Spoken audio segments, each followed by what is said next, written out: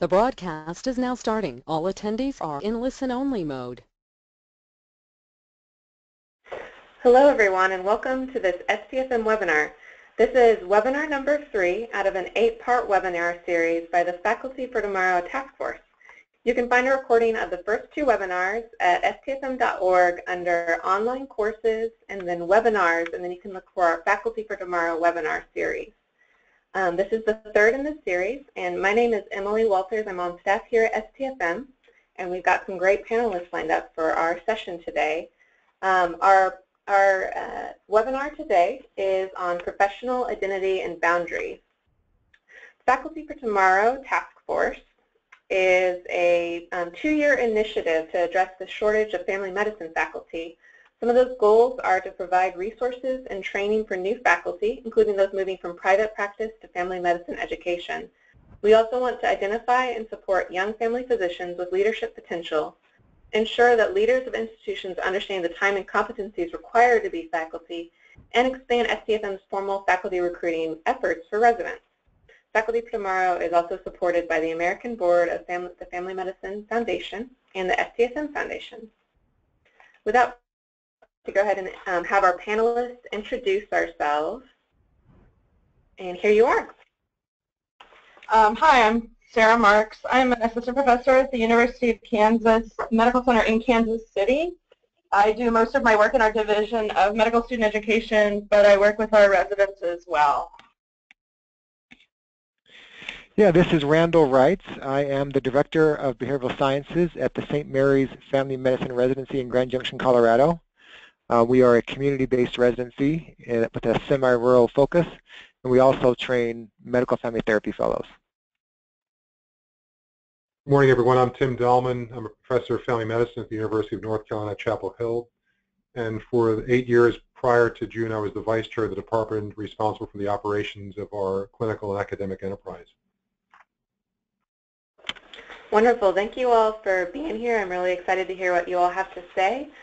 Just to let everyone who's attending know, if you have any comments or questions, there's a dialog box with GoToWebinar is our software that we're using. You can submit questions. We have designated times that will read out some of those questions, so go ahead and as you think of them, you can submit those to me and I'll share them with our panelists. And with that, I'll turn it over to Randall for the overview of our webinar. Yes, welcome. We're so happy to have you here with us today. So we are talking today about the roles and relationships that develop between faculty and residents or medical students in the family medicine environment. This will include a discussion of professional identity formation, kind of how we develop as faculty, how do we balance the roles that we play in the lives of residents and students, and then what are the nature of these boundaries, and how do we make sure that we're staying in a kind of a safe professional zone and not straying into areas that might end up causing stress for us or even problems for our career.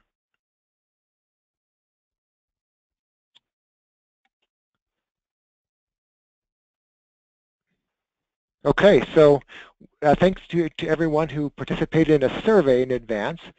We sent out a survey and we got responses from 5 medical school faculty and 13 residency faculty asking about these questions just to kind of get a sense of who people are and what their beliefs are. And the first question was, when you look at your professional identity, how concordant is your current role as a physician educator with the responsibilities and expectations of your program? And then this question here, a higher score would be more concordant, and a lower score would be more discordant. And the average score was 4.76, indicating that these are kind of in the middle, higher in the middle, indicating some level of discordance, that people have some level of concern with their role and expectations of the program. The second question was, how frequently do you think relational conflicts arise due to the multiple roles of faculty? And in this one, people were concerned about role conflicts. Again, it was in the middle of the road, but I had anticipated there would be a lower reporting level of conflict. And so some people are saying, you know, I get put in some tough spots as it relates to my roles with residents. And then the last question was, how confident are you in your ability to maintain appropriate professional boundaries as a faculty?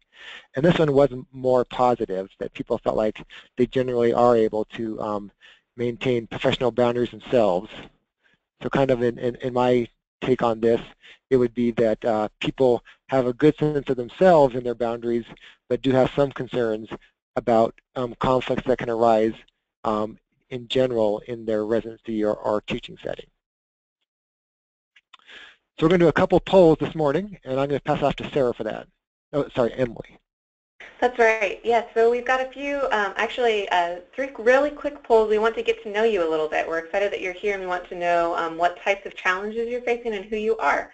So what I'm going to do is there's actually a poll question that will pop up for you. I'm going to go ahead and launch it, and I'm going to give you a few minutes to let us know who you are and just kind of go ahead and vote and let us know who's attending and what kind of issues we might be facing. We'll give it a few moments here while everyone gets their votes in.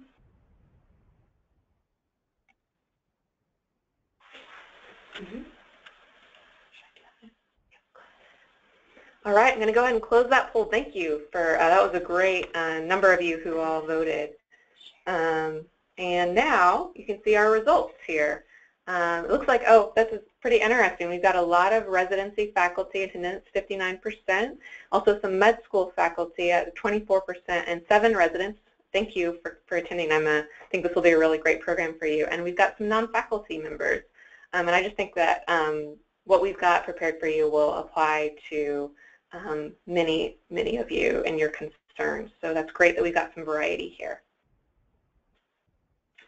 All right. If we can advance one more screen, we're also kind of curious, for those of you who are faculty or are not yet faculty, we'd like to go ahead and get your take on what your current role is. So I'm going to go ahead and share this second poll with you.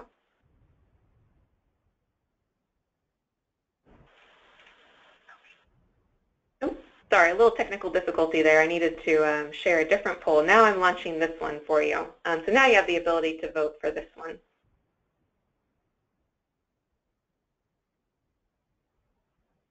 Give you a few seconds there. It looks like, thank you all. They're getting a really high participation rate here, and I do appreciate that. It's just nice to know who's on the call.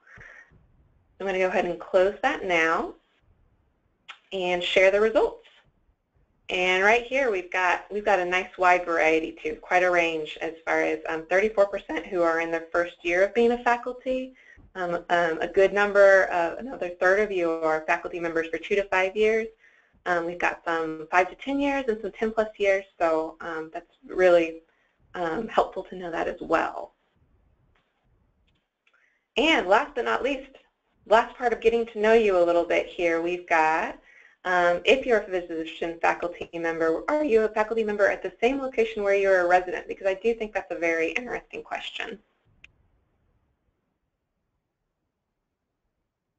Give you a few moments to get your votes in before I share the results of that with you as well. And I think we've gotten all set here. So I'm going to go ahead and close this poll again and share the results. And here we are. Looks like, interesting, so about 50% are not working at the same location where you're a resident, and yet 21% are, and I think that that's a really fascinating circumstance to try to kind of figure out how to navigate that. So without further ado, we'll keep going. And over to you, Randall. And I believe this is going to be Tim's section, right? That's it. Oh, that's right. I'm so sorry. Yes, that is absolutely who's going to do that. Great. What I'd like to do is provide a little bit of a foundation and understanding when we talk about professionalism, professional identity, that I think will sort of lead into some of the work that Randall's done and some of the comments that Sarah will have later on in the webinar. And we think about professionalism, it's a concept that's really been around for the last 2 decades. And you can't pick up JAMA, the New England Journal, Annals of Family Medicine, I think in the last decade when this sort of idea of professionalism has sort of come to the forefront among different stakeholders, whether medical students, among residents, among practicing physicians as well. And this concept more specifically about professional identity comes out of a group of McGill in Canada, and Richard Cruz to be specific, and it's received a little bit of attention, but I think sort of gaining ground of how do you begin to conceptualize that. And what he would argue, and his group at McGill would sort of say, it's an ongoing developmental process. And as you begin to think about this notion of professionalism and professional identity formation, you know, professional development is human development, and it occurs at two levels. The first is at the individual level, and I think thinking about the whole person. And I think in the past we would sort of consider what are some of the different clinical skills that we have to have as a physician? What are some of the different emotional skills? And as you begin to consider this notion of professional identity and professionalism, it's really whole person development. The second, equally important, is that development and professional identity formation occurs within the context of an environment, and whether you're within a community-based residency, within a medical school setting, et cetera. This aspect of the collective level that's there is really key and important in your own development. And there's a socialization that sort of goes on, and what's the process developmentally that goes on throughout the course of your career. Move to the next slide. And so the overall goal, when we think about, you know, what is the end game when you think about professional and professional identity formation, is really the moral and professional integration and development of the individual. And this comes out of a report that the Carnegie Foundation issued about 6 years ago, when they really identified that professional identity formation should be a major focus of education, not just for medical students, not just for residents, but an ongoing process, I think, for faculty as well. And for this to occur, I think educators throughout the course of their life as a professional educators really need to identify what are some of the constituent areas that are there. And these look at some of the items that are listed here, with the integration and maturation with their own growth and their clinical competencies. And I think more importantly, how does the individual stay true to their own personal values? And I think we'll see this when we start to dwell and look at some of the boundary issues and guidelines that come down in a subsequent seminar as well. But also, what are the core values of the profession? Not just the larger profession of family medicine, but also the local environments in your own residency programs and medical school training programs that are there as well. On to the next slide. When you consider this, there are multiple forces and factors that are at play, and I think this is something that anyone who's been through medical school, residency training, and even as a faculty member can identify. And people talk about the hidden curriculum. Although you may have a very well-designed program in developing professionalism, and look at sort of an ethics course or a journal club that's there, there's what people have termed the hidden curriculum that's out there. When people hit the wards, when they go into the family medicine centers that's there, what is the real agenda that's out there, and how do those values begin to be displayed that's there as well, that are not articulated, but they lie just below the surface. Equally important, and probably more important, are the role models and mentors that we all experience throughout the course of our careers, and look to those individuals for advice and for counsel. And also the personal experiences that we have, and those foundational and reflections and experiences that we have. And if we go to the next slide, it really begins to look at the complexity, and this comes out of, again, Crew's work in Canada, that the complex nature of what goes into that aspect. And again, as you think about this, consider the individual components that are there. What are my individual and my whole person development?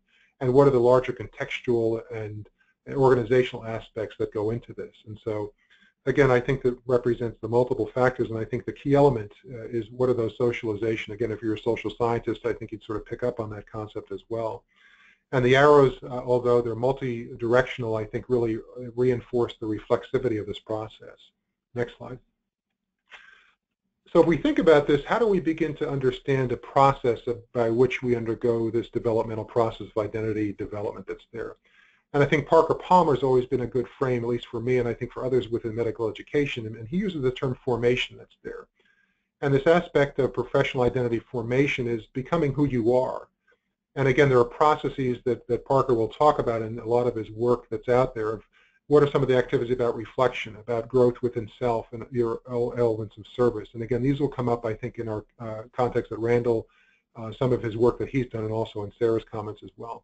But also the importance of entering into sustained relationships. And this is something that Parker Palmer talks about. We do this in the context of our local communities as well. And so thinking about this both on the individual level and both at the contextual level, if we go to the next slide, what are some of those activities that we think about? On the individual level, I think it's really important to think about managing your energy. And I guess I've learned this in the last several years working with faculty within our department and also nationally. A lot of people talk about sort of managing their time. And within business and within management, and this sort of comes out of the Harvard Business Review, I think the key elements are being attentive to where you devote your energy. And there are a couple different domains that are listed in this slide that I think really begin to be attentive to. So how do you think about your physical energy, and what are the requirements that we have in areas around sleep, physical activity, diet? what are some of the emotional energy needs that we have, and looking at some of the positive and negative emotions that we have, and what are the relationships that we have within the context of our work and home life that's there. How do we prioritize our activities and reduce the distractions? And in the electronic and age, I think it's much too easy to sort of get distracted by competing demands that are out there. And finally, from a spiritual energy standpoint, what are some of the core values? And I think Kierkegaard sort of talks about what is that just one thing that we have as individuals, but also as professionals as well. And if we move to the next slide, from a larger contextual aspect, how do we do this within the frame of our medical school faculty, within the context of our residency and community-based faculty that's there as well? And again, what Parker would sort of think about, how do we develop and sustain these ongoing communities of formation? What are those individual practices that we have that sort of get articulated in the mission statements that we have within our medical schools or our residency programs that are there? I've seen in different environments that there are compacts that are agreements between physicians and faculty members in the organization that said, okay, here are the expectations and responsibilities that we have as faculty, and here are the expectations that the larger organization has for the faculty members that's there as well.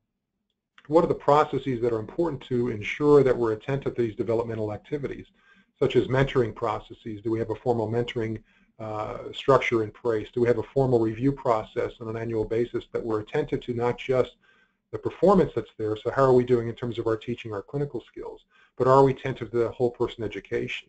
And finally, what are some of the guardrails that are out there to prevent burnout and to begin to look at some of those boundary issues that may arise within the context of our own development as well?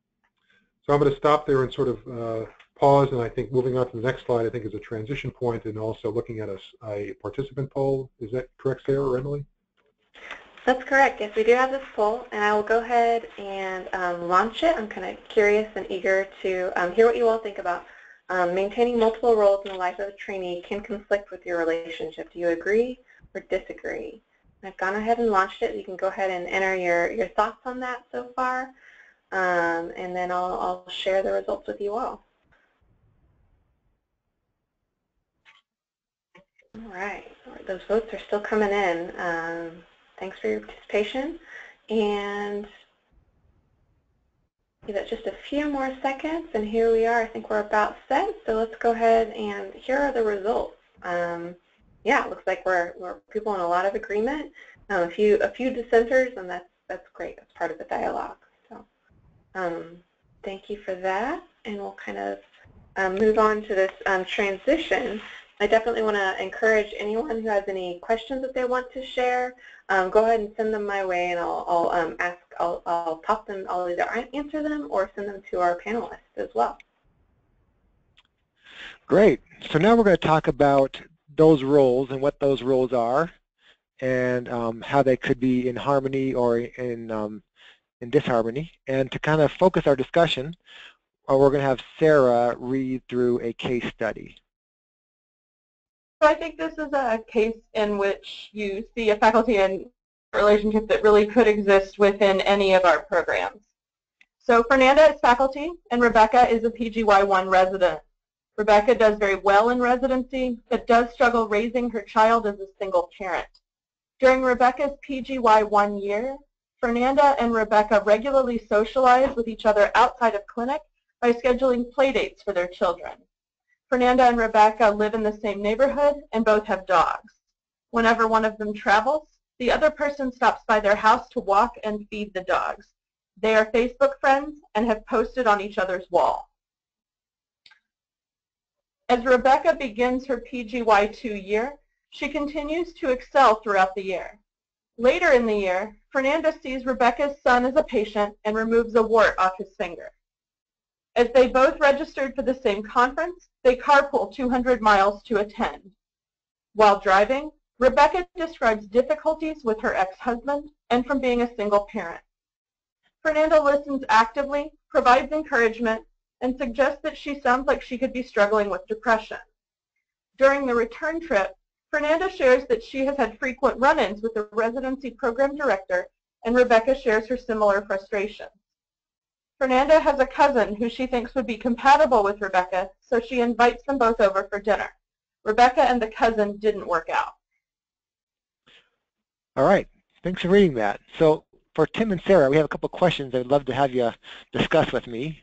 The first one is, what are the roles that are created between educators and residents? And you're kind of using this case example as a way of looking at those roles. So what do you see happening here with Rebecca and Fernanda?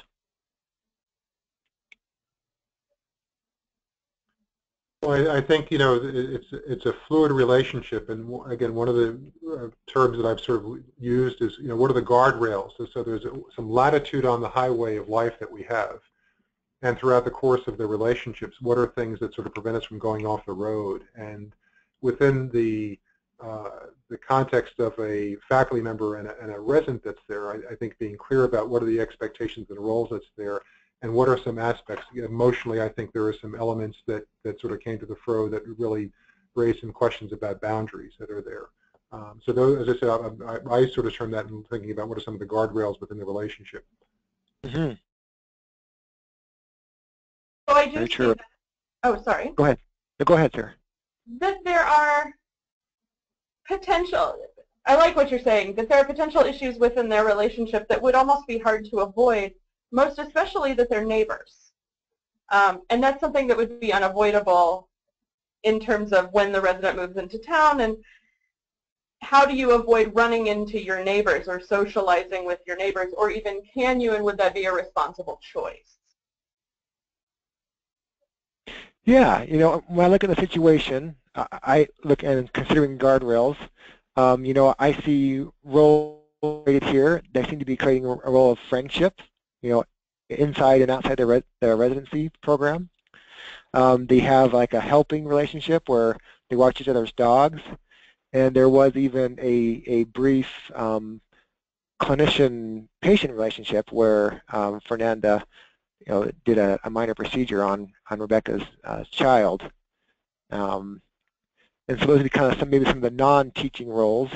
And then obviously intimates about there's maybe an advising role where Fernanda is a key faculty in Rebecca's life. There's obviously teaching and evaluation happening at the same time. What would you consider to be the primary and secondary roles in this case study, but also more generally within the resident and faculty relationship?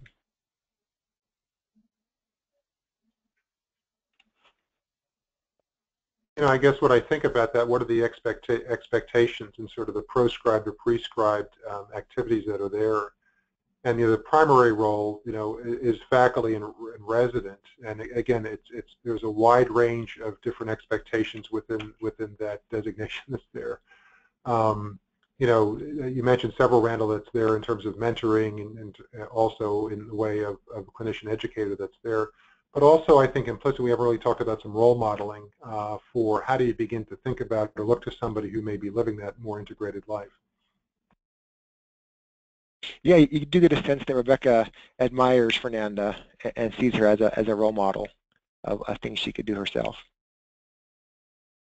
I think that in terms of what you were saying about role modeling, among things we don't actually know from this case is what is Fernanda's role within the faculty, and how young is she? Is she close in age to the residents? When you're discussing a role model, is Fernanda, for example, the young faculty that Rebecca eventually wants to be? Is she the person she wants to model herself after? Not just professionally, but maybe personally also. Mm-hmm. And it wasn't explicit in the case, but also Fernanda could have been a residency colleague prior to becoming a faculty member in Rebecca's life. And so if, you know, if Rebecca was a first-year resident and Fernanda was a third-year resident, they would have had a very different role in their first years together. So let's maybe skip the next two questions, because I think we're going to get to those more in depth later in the discussion.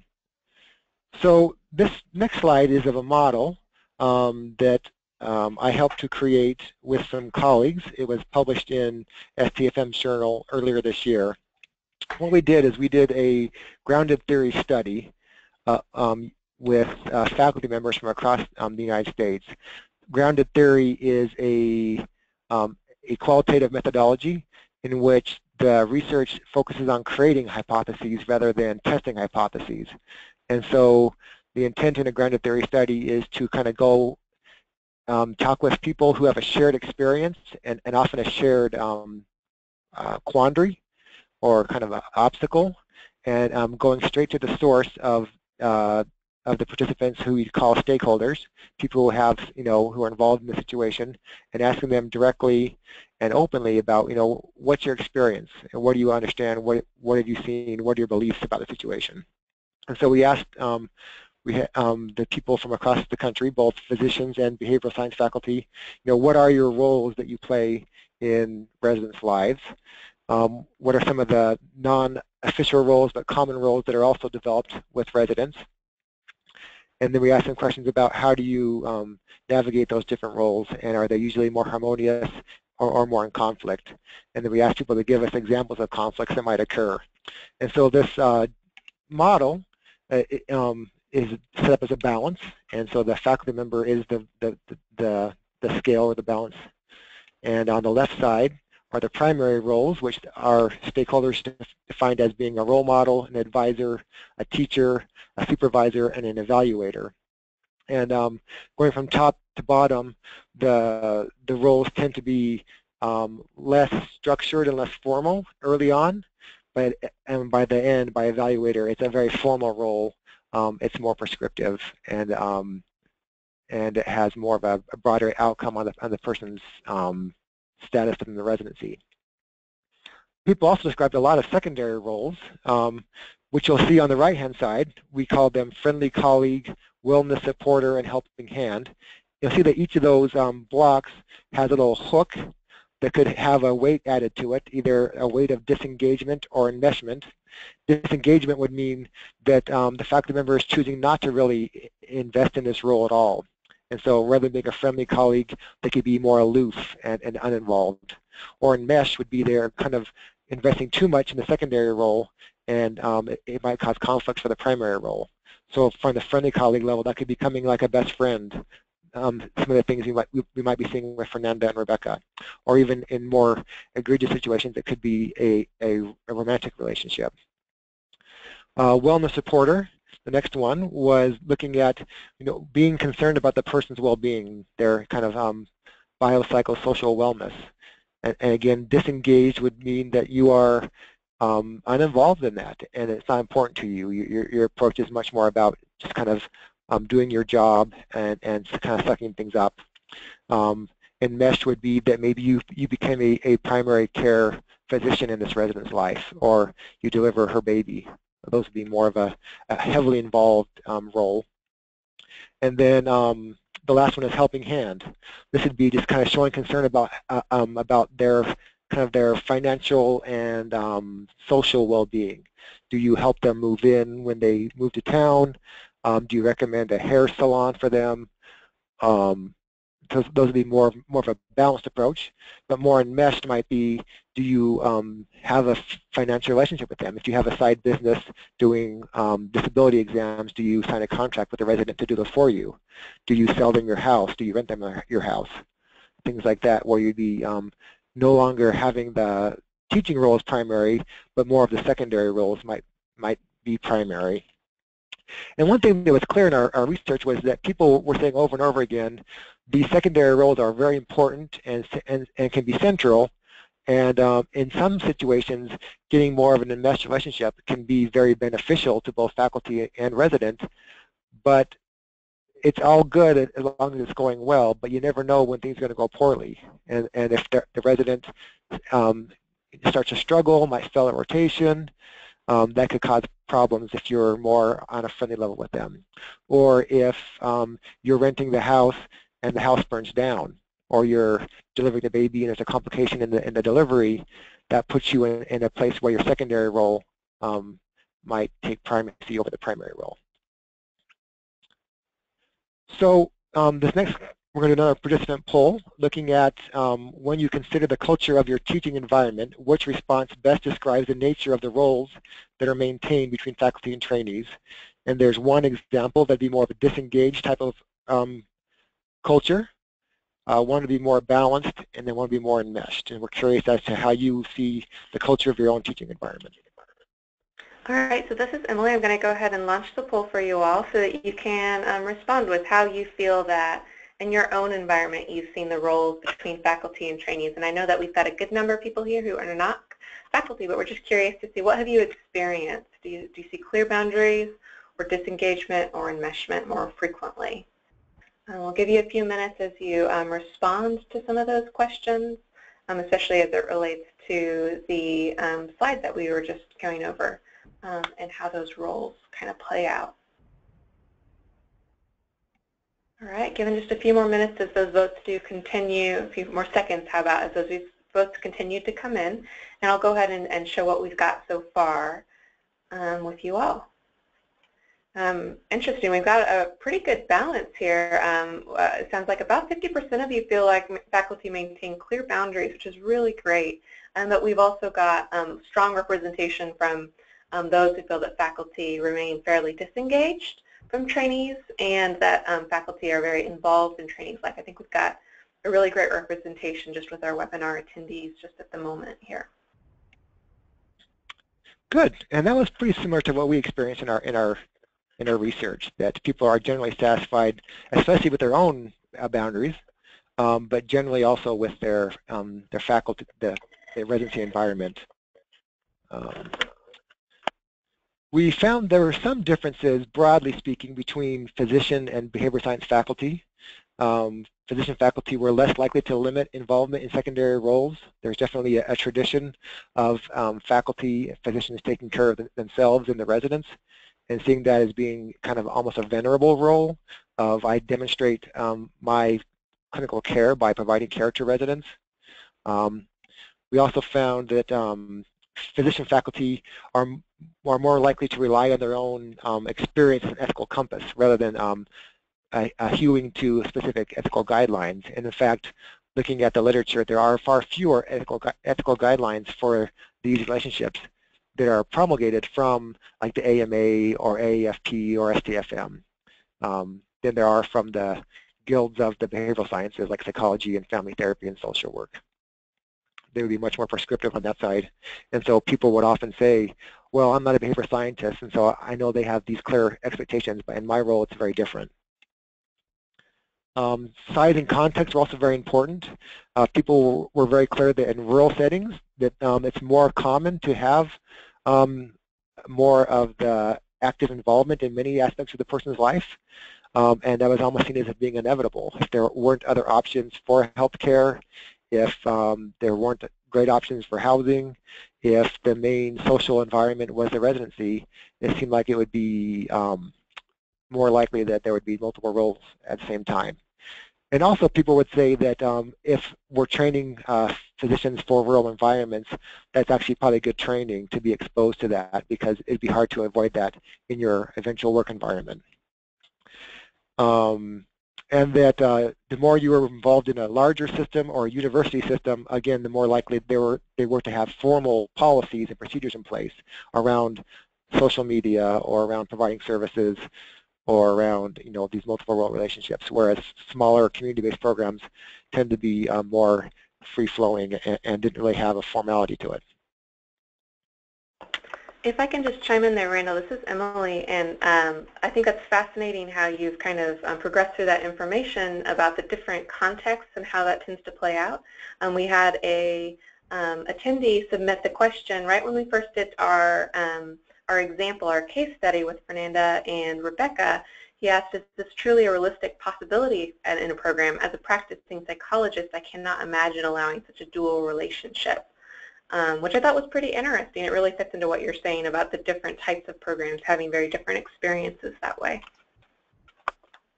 Panelists, did you want to respond to that at all? I'd like to.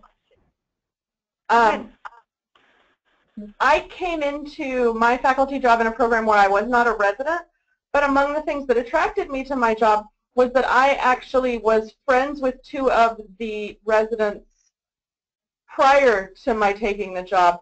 They were third-year residents during my first year in faculty, and I had established friendships with them. However, it's almost impossible to completely avoid being in the position of being their faculty, their teacher. I know I stayed out of mentoring positions with them, and because I'm mainly pre-doc faculty, that helped. But I know that I worked with them on the inpatient service, and I know I did OB deliveries with both of them because it was impossible to avoid. And yet I didn't let my friendships with them go through that year. That makes a lot of sense. It's a complicated kind of multiple roles, primary and secondary, happening there. Yeah. You know, and again, that question came from a psychologist, and psychologists and other guilds from the mental health perspective would have very clear boundaries as ethical codes.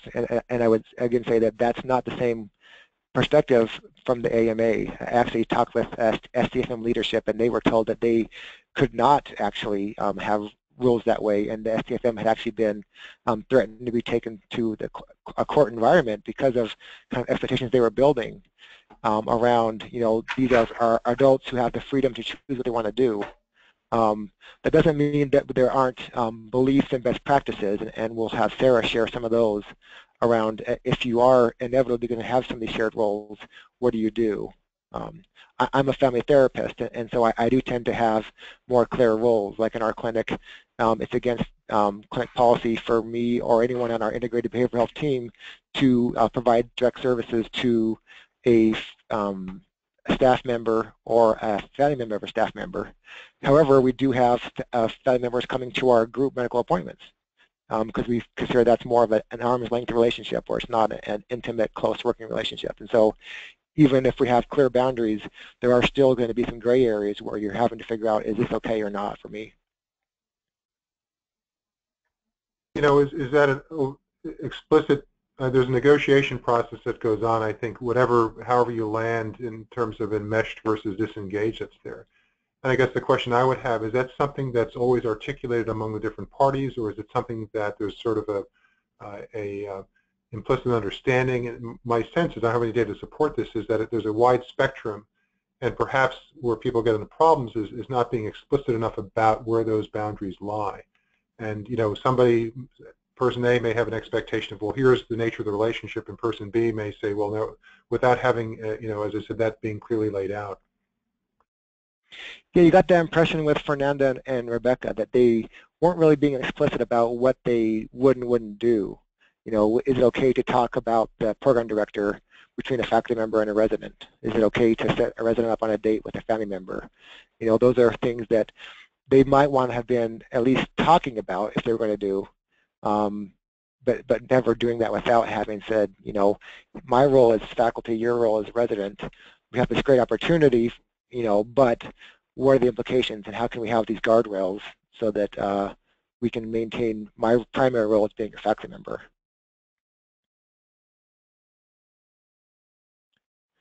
Sarah, do you want to go on to the professional boundary slides? Yes, as long as we don't have any other questions. We haven't received any other questions related to the content thus far, so I think we're good to go so far. So I think now we're going to move on to a little more about the availability and then the practical application of ethical codes. So first, we want to talk about what standards are available. And the first thing I think you have to ask is, what's available at your own department or your own institution? Is there an unspoken assumption of behavior, or is there a codified document that governs the behavior between faculty and students or residents? The AMA has a code. It's vague. It places a lot of authority on the physician to self-monitor for potential ethical conflict. However, as was pointed out earlier, behavioral health providers who may have more rigid codes within their own specialties in primary care see that their colleagues make decisions that, while they're within the bounds of the AMA code, may not be commonly accepted, for example, within the behavioral health discipline. Most ethics codes are pretty specific about dual relationships, for example, teacher and friend, with trainees, but assume that the trainee is of the same discipline as the faculty member. However, given that most current curricula include or are starting to include both collaborative care and collaborative training, most ethical guidelines fall a little short because they don't take into account the interprofessional models for health education and training. Next slide.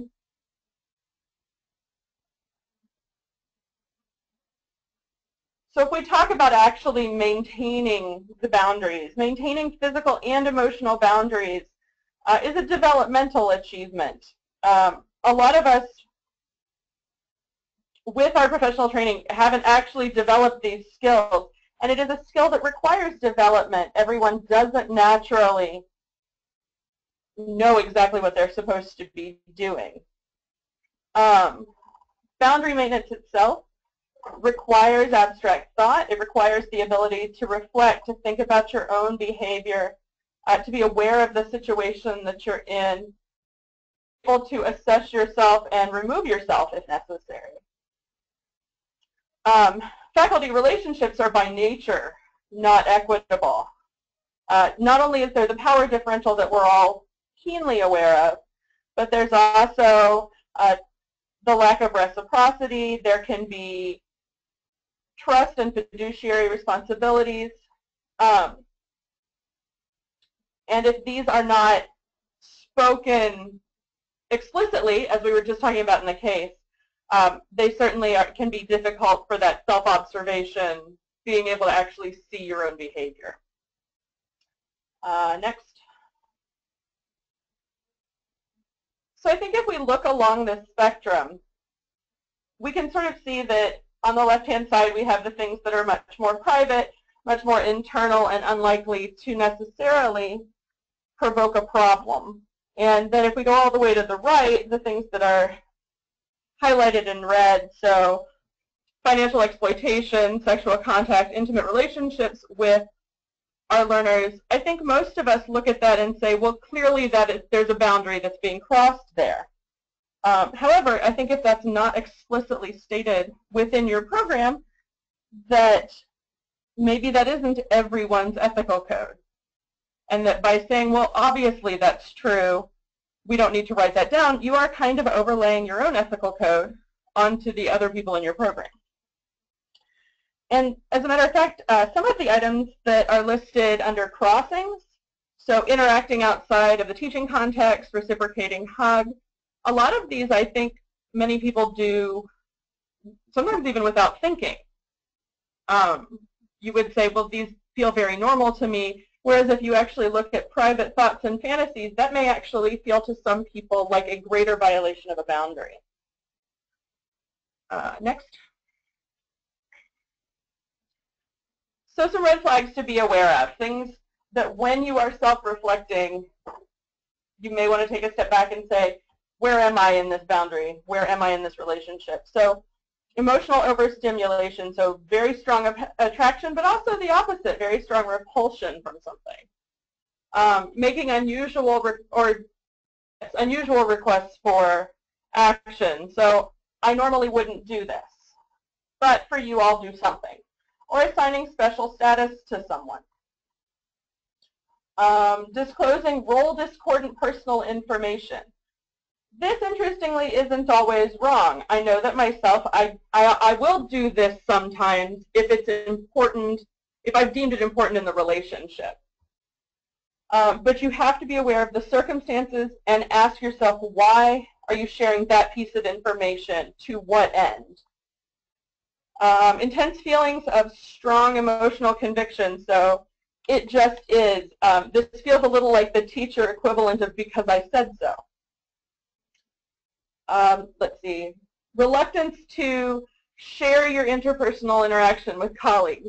You've had a conversation, you've had an interaction with a learner, and when you do that self-reflection, you find that maybe I don't want to tell other people about it.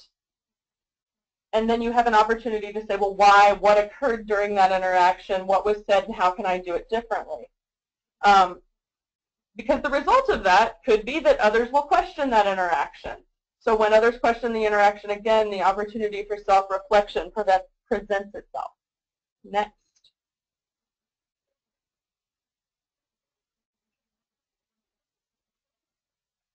So the road to hell. Yes, paved with good intentions. Most of the boundary problems do begin with good intentions. So wanting to be giving, caring, supportive, funny, sometimes out of a desire to be helpful or to please someone. Or, for example, we talked about earlier, to provide medical care to residents, to family members of residents.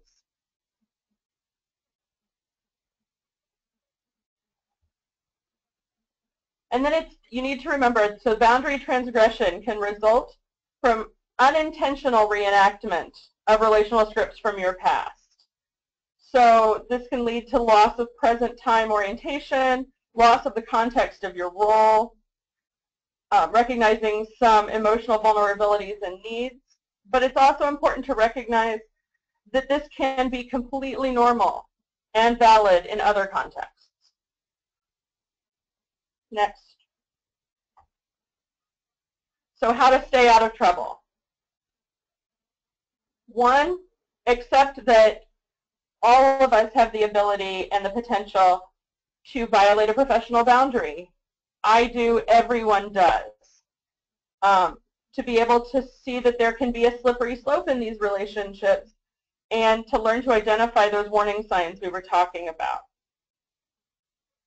And then also to realize that your boss, your institution, your state medical board have legitimate expectations for your conduct and that they have consequences for violations.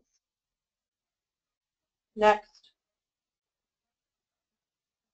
So how to prevent? What can you do? So this really goes back to that need to self-monitor for prevent potential conflicts, but also to be able to consider interactions after they've already occurred to see if they can be prevented in the future. So mindfulness being the ability to reflect on your own state of mind and emotions in that moment. So thinking, why did I do that? Why do I think that? What did I say? Did I say it appropriately? Were the right people there? So many questions that can make you aware of your own behaviors. Important to learn to read the signs of your own distress, your own vulnerability. So things like sleep deprivation, feeling unappreciated or feeling desired, feeling lonely, and how these might interact with those boundaries and with the relationships you have with your learners. And then it's also important to maintain a social support system, which can be easy to say, well, I have all of these faculty around me, but it really is important to also include friends outside of medicine and to include professional mentors who can give feedback and who you can approach to discuss those things that you see in yourself. And sometimes that does mean identifying for yourself your own mentors, which can unfortunately be a trial and error process. So Sarah, it's Randall. I think your discussion of mindfulness is right on. And a question that I often encourage people to think about is, what am I doing right now? And I'm in a situation and I want to ask myself, what am I doing right now? And I think that's a multi-leveled question. One is, you know, if I look at my behavior frankly and candidly with some introspection, what is my motivation? You know, am I focusing on teaching? Am I focusing on my own self-interest? Am I focusing on the well-being of the learner or my own well-being? But also, what am I doing right now? What is my role here? Is my role to be an advisor? Is it to be a teacher? Is it to be an evaluator? Or is it to be, in this moment, a support person? And to kind of have that self-analysis of what's my role right here, and am I staying true to that role in this moment?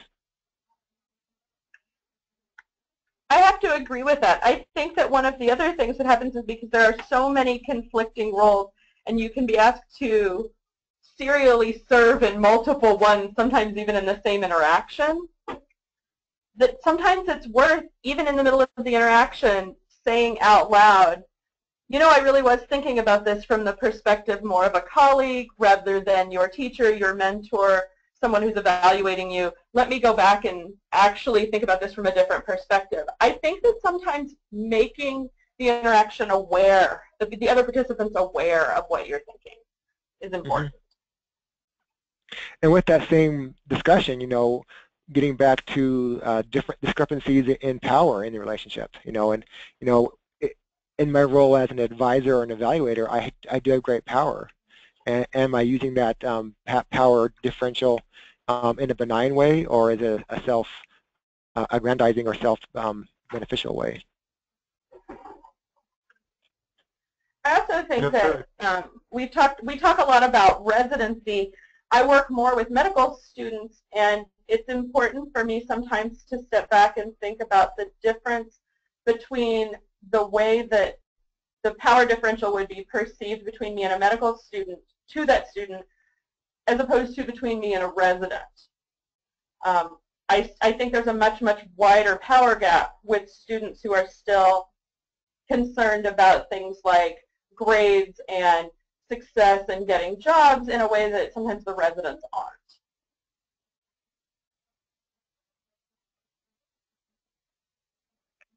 Yes, I was going to comment about the mindfulness. I think that's really a critical skill, and it's one that's developed, I think, through all of our professional and personal lives that are there as well. But the aspect of beginning to tag, why do I think that's important? But what need is this addressing? Because I think in those different domains, is it really just is it a functional need that I have, to walk the dog that's there? Is it an emotional need that's being addressed? Is it a physical need that I have that's there? And just beyond the why, but what are the subconscious sometimes, the context that's there. And you're right, that's done within the context of a larger community that's there, because a lot of times we are a little bit more blinded in terms of our own strengths and our own vulnerabilities.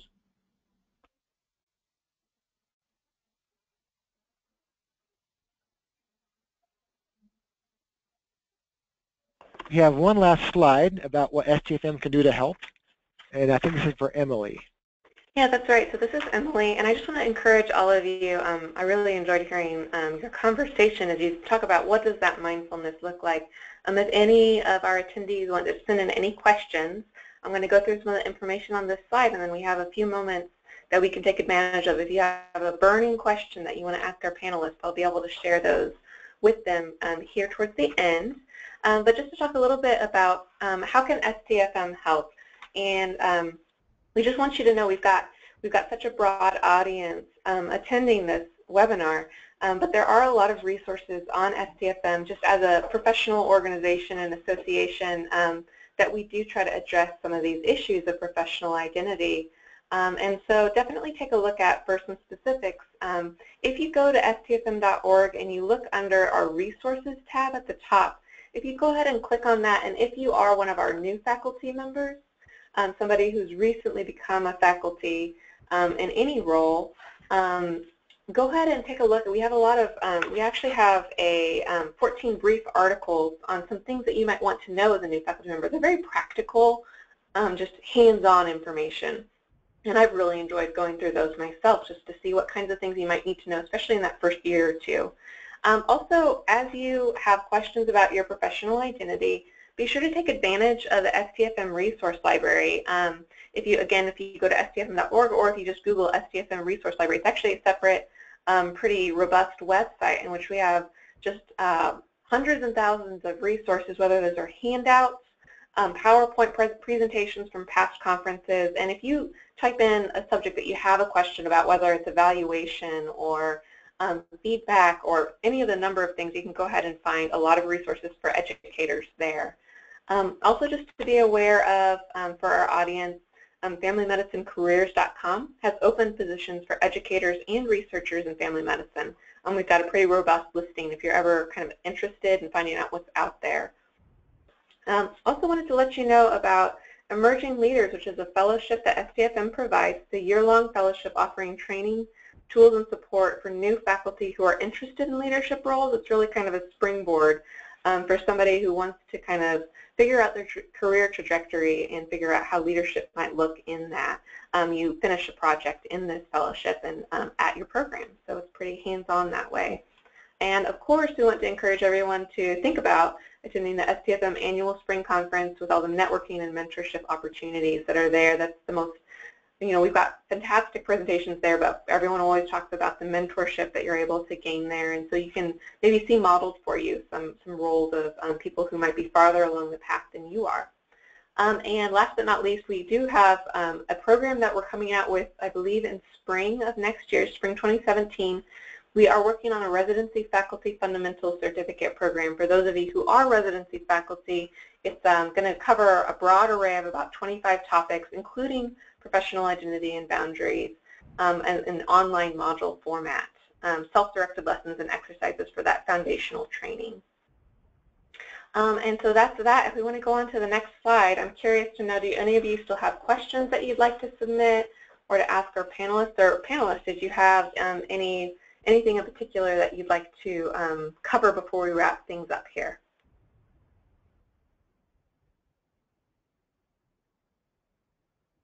I can tell you that I haven't received any questions from the audience at this moment. If you do have questions, you can also feel free to send them to me at ewalters, W-A-L-T-E-R-S, @sdfm.org, and I can share them with our panelists if you have follow-up questions after this webinar. We do have someone who said, thanks for a good discussion, and I agree, panelists, that was so fun to listen to. Well, without further ado, if you want to go on to the next slide, I'll let you know that we're sending out a post-webinar survey just to find out what you learned, and we're just eager to kind of measure, are we hitting the right topics, are we helping you out where you're at right now. So we will send out a brief survey by email, and I would really appreciate it if you take a moment just to answer just a handful of questions and send them back to us. That would be fantastic. Thank you. We've got our references on our final slide. I want to let everyone know that we will be, this has been recording, and that we will be posting this webinar recording on our website under online resources and webinars. You'll find our Faculty for Tomorrow web series. Usually within about 24 hours, we'll be posting this recording online. So you can watch it again and go through these slides at your leisure. Panelists, anything else you'd like to add? It's been a pleasure being with you today. I agree. It was a fun discussion, a really important topic. I appreciate the opportunity to talk about it, especially as new faculty myself. Wonderful. Thank you all. I've really enjoyed our conversation today. Have a great rest of your day.